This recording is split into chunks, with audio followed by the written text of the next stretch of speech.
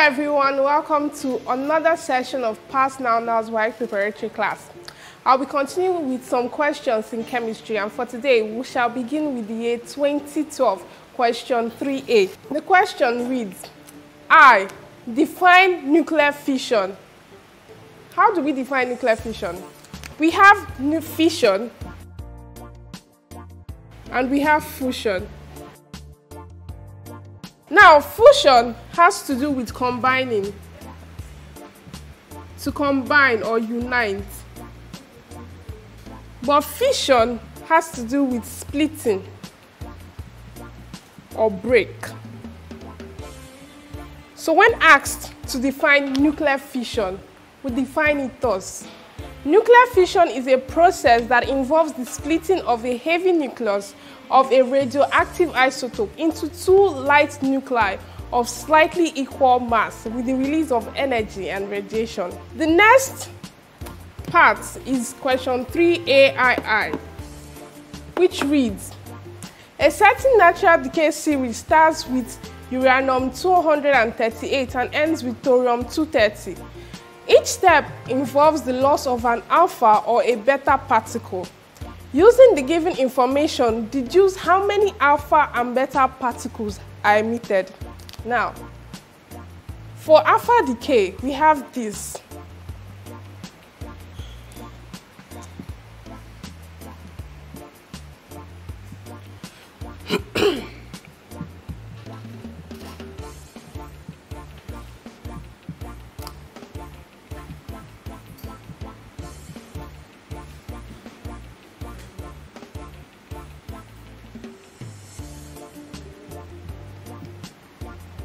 This is for alpha decay, and for beta decay we have this.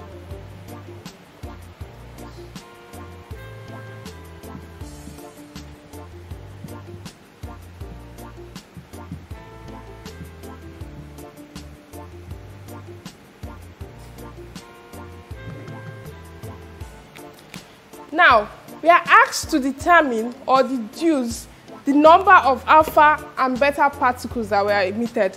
Let's start with an alpha decay to find out the mass number and the atomic number after the first alpha decay.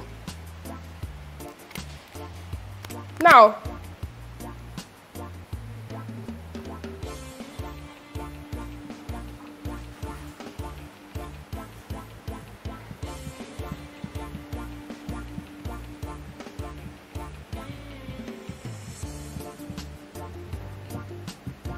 don't forget that A stands for mass number or atomic mass, and Z stands for atomic number. Here, we have 238 minus 4, which will give us 234. And for our atomic number Z, we have 92 minus 2. This will give us 90. This is for the first alpha decay. Now, don't forget that our final element, or the final element here has gotten is thorium-230. Now, we have our mass number to be 234. It's not the same here. It's not yet correct. But for our atomic number is correct. But we still have to move further and get a beta particle that is being emitted. So for beta particle, we have this, which is this, which we got here, 90x, to give us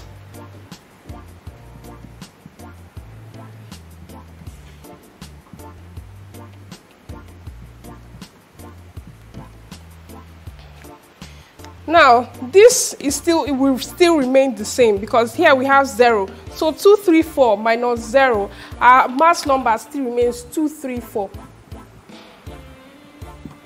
For atomic number, we have Z plus 1.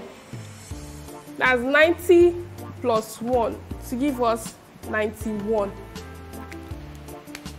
Here, our mass number and our atomic number, they don't rhyme with what we have as our final element.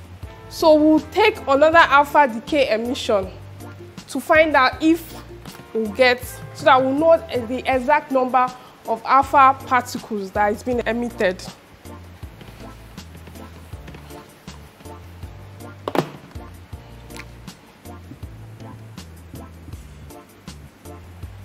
So for the second alpha particle, we have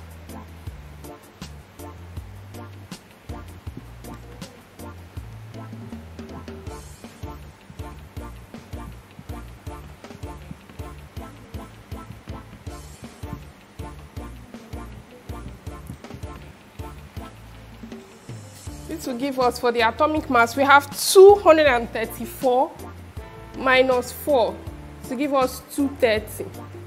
And for our atomic number, we have 91 minus 2. This will give us 89. Here, our mass number rhymes with that of thorium, but our atomic number does not. So we'll go through another process of beta decay.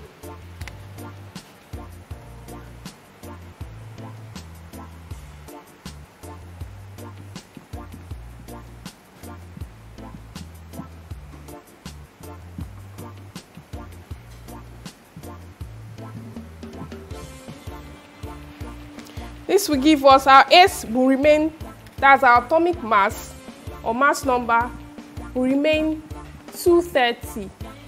And our atomic number Z, which is Z plus 1, 89 plus 1 to give us 90. So we can see that our mass number is the same and our atomic number is the same. So from this, we can deduce that 2 alpha particles and 2 beta particles were emitted. So our final answer, therefore, we have the final equation will be thus.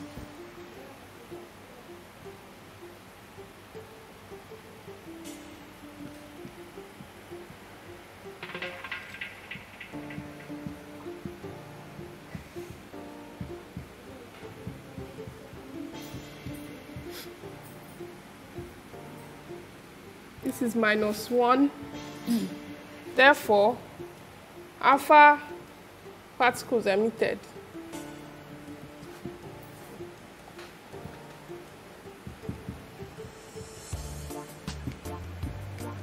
and the beta particles emitted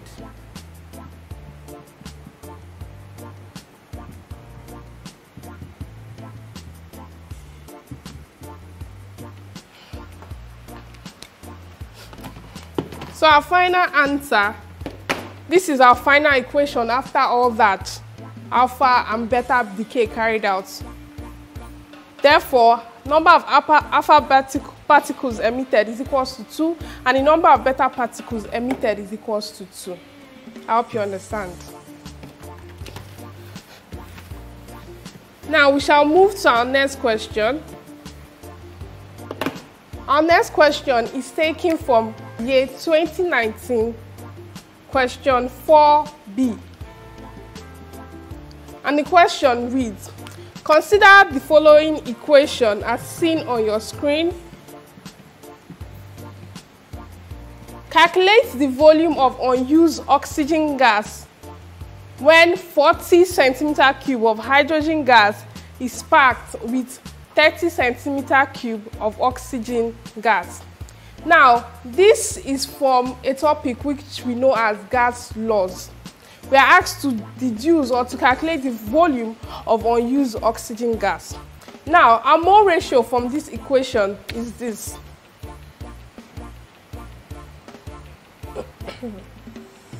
We have 2 moles of hydrogen gas reacting with 1 mole of oxygen gas to give 2 moles, to give 2 moles of what? To give 2 water molecules. And our volume ratio, according to Avogadro's law, will give us 2:1:2. Now from the question, 40 centimeter cube of hydrogen gas was given and 30 centimeter cube of oxygen gas was also given. Now we have to find the reacting volume.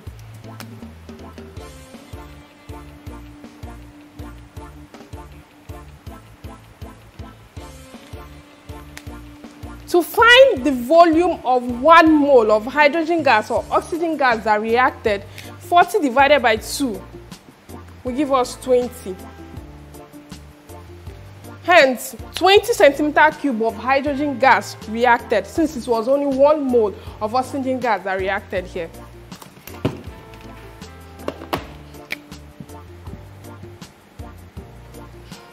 And here, 2 water molecules was formed here. So that means our volume formed here is 40 centimeter cube. Now the question asked us to find the volume of unused oxygen gas. How do we do that?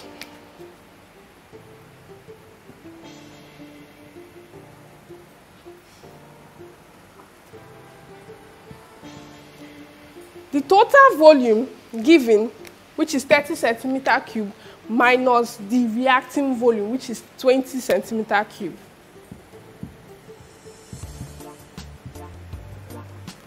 And this will give us 10 centimeter cube. Hence, we can say that the volume of unused oxygen gas is 10 centimeter cube. Therefore, our answer is volume of unused oxygen gas is 10 centimeter cube. So now, we'll go to our next question. Our next question is taken from the same year, 2019, question 4C. The question reads, calcium carbonate of mass 1.0 gram was heated until there was no further change. I. Write an equation for the reaction which took place. II. Calculate the mass of the residue.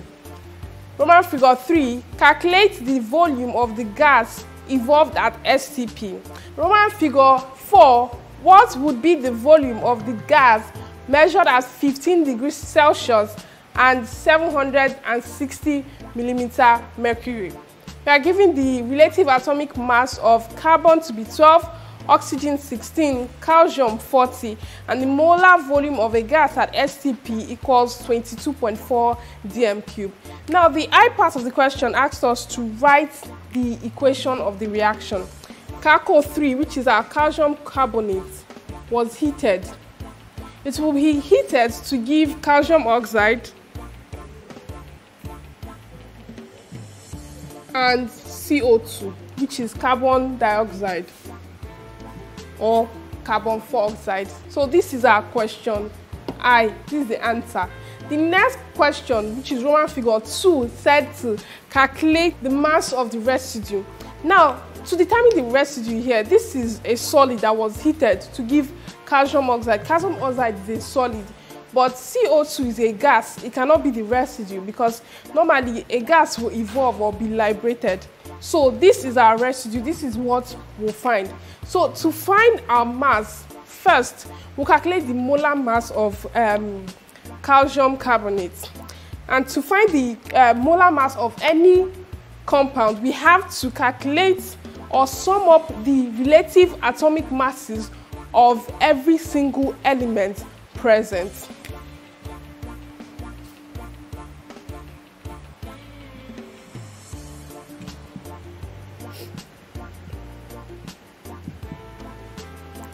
The relative atomic mass of calcium is 40 plus carbon, which is 12, plus oxygen, which is 16, and we'll times that by 3 to give.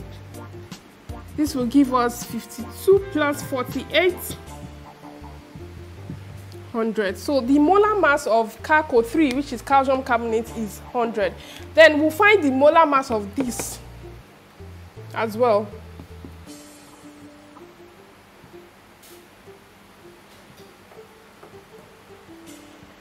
Which is 40 plus 16. This will give us 56.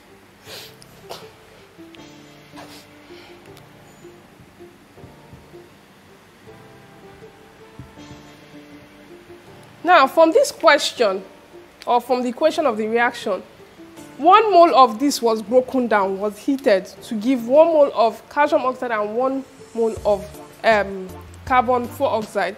Now, if 100 grams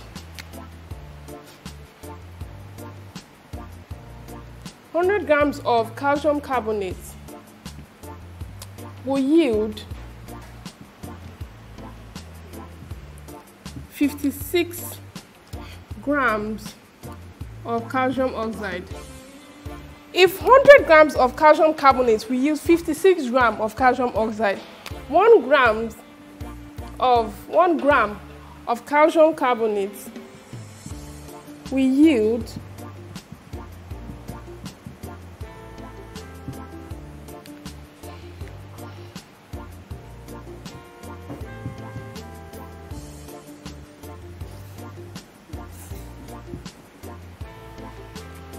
56 divided by 100.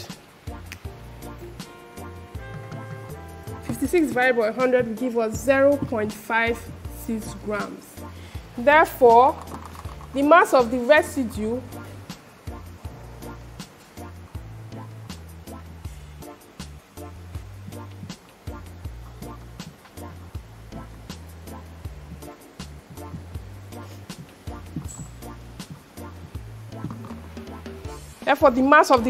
which is calcium oxide, is 0.56 grams. Roman numeral 3 asks us to find the volume of the gas involved at STP. This is the gas, CO2. And we know that it was even given in the question that the molar volume of a gas at STP is 22.4 dm cube.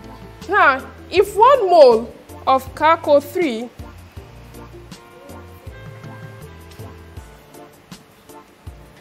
yields 1 mole of CO2, at STP, 100 grams of calcium carbonate will give us 22.4 dm cube of CO2. So now, if 100 grams of calcium carbonate gives us 22.4 dm cube of carbon 4 oxide, 1 grams of calcium carbonate will give us 22.4 divided by 100 times 1 of CO2. Now this will give us, from our mathematics here, 2, we have 0.224 dm cube of CO2. So our final answer is, therefore, the volume of the gas evolved at STP is 0.224 dm cubes of CO2, which is the gas. 0.224 dm cube. You can round this up. This will also give you 0.22 dm cube. Okay, so we'll go to Roman figure 4. In case you've forgotten the question, it reads, what would be the volume of the gas measured at 15 degrees Celsius and 760 millimeter mercury? Already, from here, we are given temperature, we are given our pressure. But in the Roman figure 3, we calculated the volume of the gas evolved at STP. So our parameter for the initial temperature will be the value of temperature at STP, which is 273 Kelvin. So our T1 is 273 Kelvin. Our T2 will be that given in the question, which is 15, which is our final temperature, which is 15 degrees Celsius. We can't use this like this. We have to use the standard SI units. So we'll convert this to Kelvin. And that will give us 15 plus 273 will give us 288 Kelvin. Now, our initial volume was gotten from the question, that's Roman figure 3, which we calculated to be 0.224 dm cubed. The question has asked us to find our final volume, which is our V2. Now, from this, we can easily tell what formula we'll use. Since we have T1, we have T2, we have V1, we have V2. We can tell that we are asked to use Charles' law, the formula for Charles' law, which is V1 from Charles' law.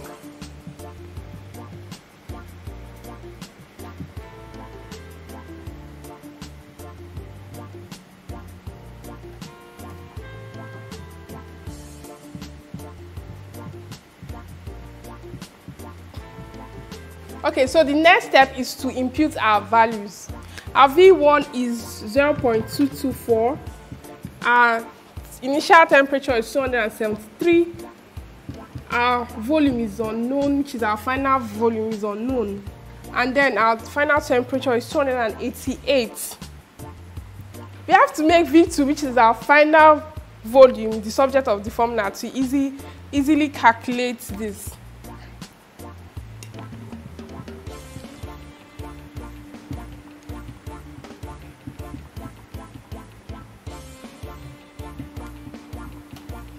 Now let's calculate this. We have 0.224 times 288. This will give us 64.52. Sorry, 60. This will give us 64.512 divided by 273.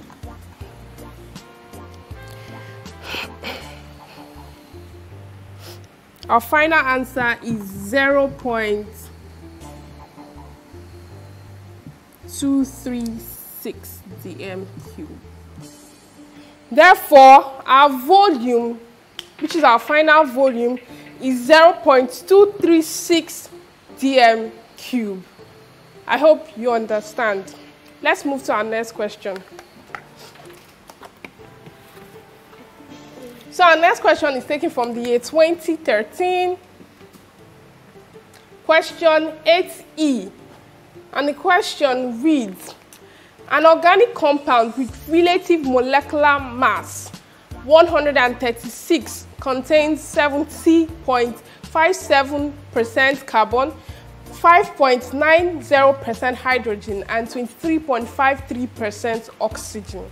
So this is a organic compound. The relative molecular mass is 136. Note that whenever you're solving for theory questions, you should put down your parameters so you know what you are working with and what formula you are likely to use, so that it will make your work easier. Now, percentage composition of each element present in this organic compound. We have carbon as 70.57, hydrogen 5.90, and oxygen is 23.53. The question reads, an organic compound with relative molecular mass 136 contains 70.57% carbon, 5.90% hydrogen, and 23.53% oxygen. Determine its I, empirical formula, and Roman figure 2, molecular formula. We are given the relative atomic mass of hydrogen as 1, that of carbon as 12, and oxygen to be 16. Now, when solving questions in the theoretical aspect of WAEC, we have to take note of the parameters because they will easily tell us what we're working with and what formulas to use. In the question, we are given the relative molecular mass of the organic compound to be 136, and the percentage composition of each element present in this organic compounds, carbon, hydrogen, and oxygen. For the percentage composition of carbon, we have it as 70.57, hydrogen as 5.90, and oxygen as 23.53. To solve this, first we have to divide each element, the percentage composition of each element, by its relative atomic mass. So the percentage composition of carbon now be divided by its relative atomic mass, which is 12. And that of hydrogen is 1, oxygen is 16. Now, 70.57 divided by 12, this will give us 5.88. Anything divided by 1 is that number, so this will be 5.90. And this 23.53 divided by 16 to give us 1.47. Now, our volumes have to be in simple whole ratios, simple whole numbers. Now, our next step will be to divide each of our arrived values by the smallest unit, which is here 1.47.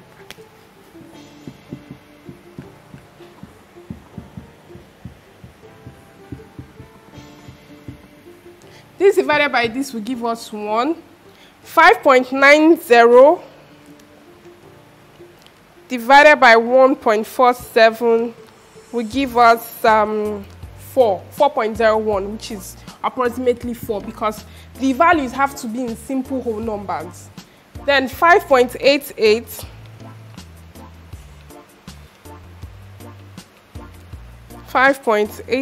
divided by 1.47 will give us 4.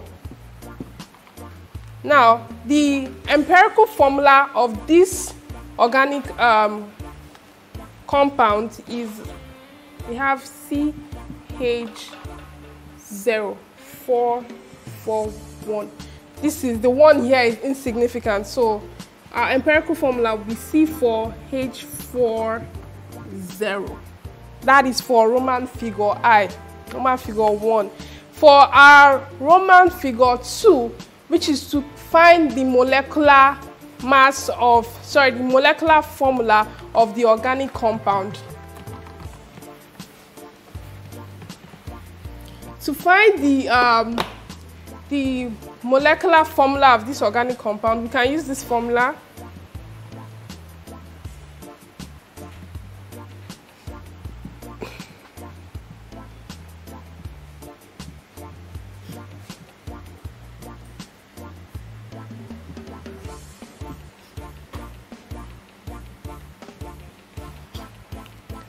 We can get the molecular formula of the compound by using this formula, empirical formula in brackets, N equals molecular formula.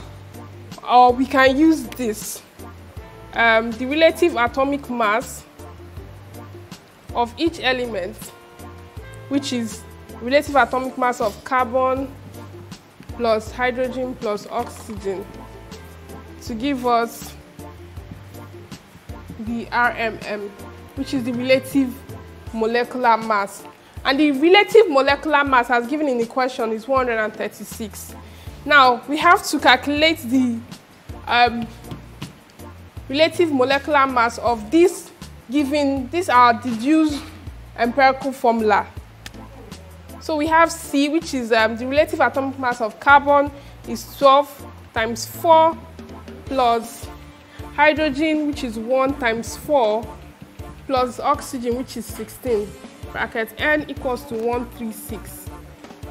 Now, 12 times 4 will give us 48 plus 4 plus 16.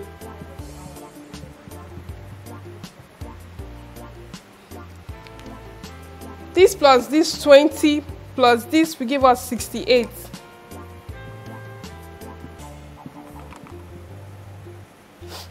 Now we have to find the value for N,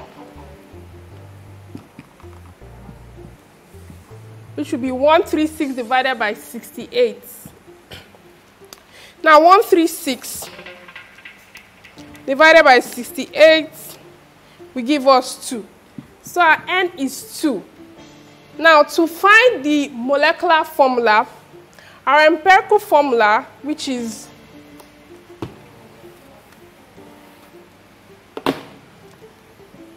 C4H4O, which is oxygen N, will give us N we discovered to be 2. So this will be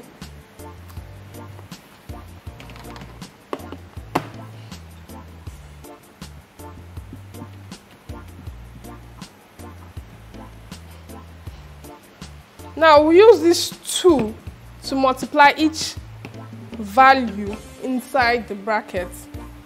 Now that of carbon, 4 times 2 will give us 8. And for hydrogen, 4 times 2 will give us 8. Now oxygen has 1 automatically here. So that's 1 times 2, which will give us 2. Therefore, our molecular formula for the organic compound given in the question is C8H8O2. So this is our empirical formula, which is the answer for I, and this is our molecular formula, which is the answer for I. I hope you understood every step taken here. This leads us to our next question, which is a question on electrolysis, year 2014.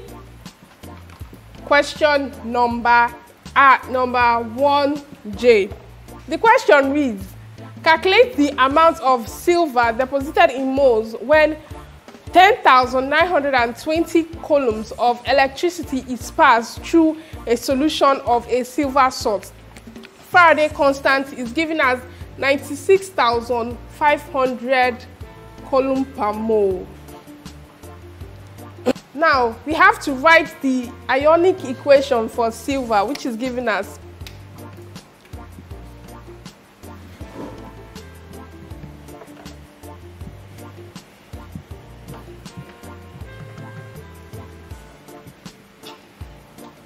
Now, this is our ionic equation. If 1 mole of Faraday deposits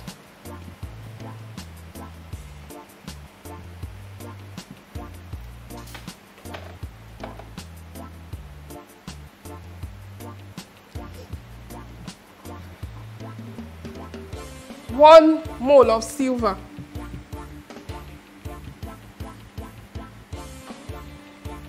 if 1 mole of Faraday deposits 1 mole of silver, 96,500 coulombs of electricity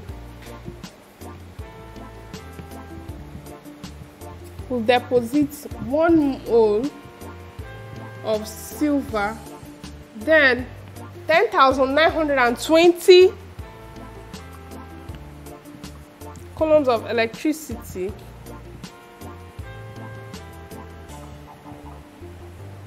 will deposit how many? We have 10,920 times 1 over 96,500. So this divided by this, we have 10,920 divided by 96,500. Which gives us a value of 0.113. This will give us a value of 0.113 moles of silver. Therefore, 10,920 coulombs of electricity will deposit 0.113 moles of silver. So this is our final answer. I hope you understand. So that'll be all we shall be taking for today. Please endeavor to go back and solve similar questions so you can get familiar with the questions. Thank you.